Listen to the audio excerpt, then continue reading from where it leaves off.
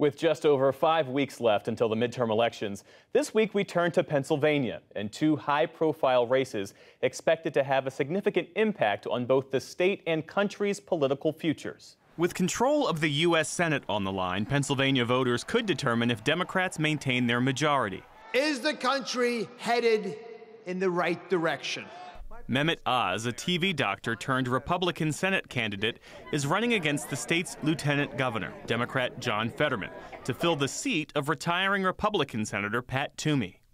In this hotly contested race, Fetterman is painting Oz as an out-of-touch outsider who doesn't care about Pennsylvanians. Can we get this room so loud that we can let him hear it in New Jersey right now? While Oz continues to question the health of Fetterman, who suffered a stroke in May. And in one of the most watched races for governor, Pennsylvania Attorney General Josh Shapiro, a Democrat, running against Republican State Senator Doug Mastriano. Shapiro is facing questions about whether his low-key style will energize Democratic voters, while Mastriano is a leading voice advancing Donald Trump's lies about election fraud. He was also at the U.S. Capitol on the day of the insurrection. In both races, issues such as reproductive rights, the economy, crime, Public safety is why I ran for office. And education. They're indoctrinating our children at schools with critical race theory. Are expected to be deciding factors for voters.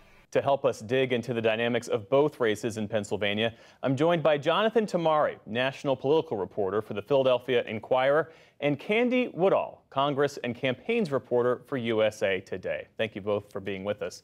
And let's start with the Senate race, because early this past summer, Democrat John Fetterman looked like he was going to cruise to victory over his Republican opponent, Mehmet Oz, but the polls have tightened in recent weeks, and now it's a more competitive race. So, Jonathan, give us a sense of what's happening.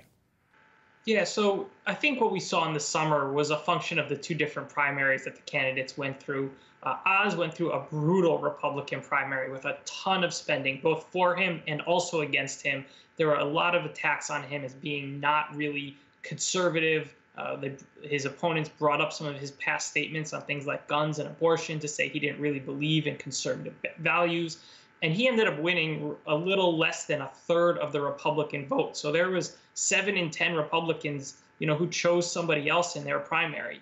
And on the other hand, Fetterman just cruised through the Democratic primary and won basically in a romp. So he had the Democratic electorate united with him from the start. Oz had a lot of work to do to get even his base voters, the base Republicans, on board with him after that primary. And what it looks like has happened is that those voters have now eventually started to come home to Oz and are now supporting him. And look, it's Pennsylvania. When both parties have their bases activated, it's pretty evenly split. And that's what we're starting to see in that Senate race. And Candy, while Mehmet Oz, the Republican, has narrowed the polling gap, there is polling that shows Pennsylvanians still seeing him somewhat unfavorably. There's still a lack of enthusiasm for him as a candidate. How is he trying to address that?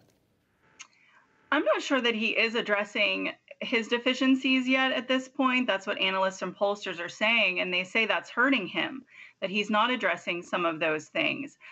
Instead, he seems to be taking the fight to Fetterman, and he's running a ton of ads. He's getting a lot of money and help and support from the National Senatorial Committee and also the Senate Leadership Fund. They're trying to flip control of the Senate. They want to be the majority party, and they're putting a lot of money, about $16 million in a month, into TV ads in Pennsylvania. They're trying to paint Fetterman as soft on crime. So he seems to be addressing this by going on more offense. Let's talk about the governor's race, Jonathan, because polling in that contest shows Democrat Josh Shapiro. He's still leading Republican Doug Mastriano by double digits. So why are Republican voters at the moment not coalescing around Mastriano in the same way that they are around Oz? Mastriano, it was kind of the opposite case. He won his primary much more easily than Oz did. But Mastriano is a much more extreme figure from the far right. An election denier, a leading election denier who was at the Capitol on January 6th, although he says he did not go into the building.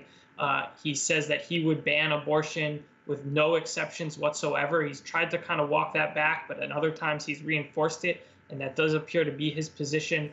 And he has really done no outreach to voters who are outside of his original base of support. He pretty much speaks only to very far right media. His events are until very recently largely closed, and so he's only speaking to people who already support him. So there's even a significant segment of Republicans, more moderate Republicans and swing voters that are just not coming around to Mastriano. And importantly, we talk about TV spending. He has not run a single ad on television, and that's hard to win in a state that's as large as Pennsylvania without being on television. Shapiro has spent over $20 million on television. It's basically unheard of to see that kind of disparity. And Candy, on the issues, nationally you have Republicans trying to make the midterms about the economy, inflation, immigration, and crime. Democrats are hoping that reproductive rights will be a dominant political issue.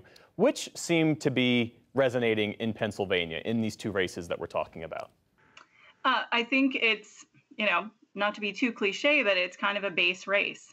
And, the abortion issue is rallying a lot of Democrats. But as we've seen in even other states during the primary, it also is motivating independents and Republicans. I think the question that even Democrats are trying to figure out leading up to the midterms is how motivating will it be on November 8th?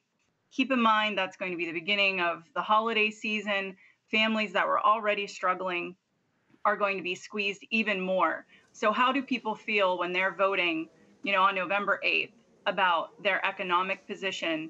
That could have a big impact, but I'm not sure we know that answer yet as to what is the most motivating. I would also add that Republicans nationally, like we're seeing with Oz making the issue with Fetterman about crime, that is definitely part of a national strategy. And we are seeing Republicans in every battleground state and really across the map trying to make the issue crime.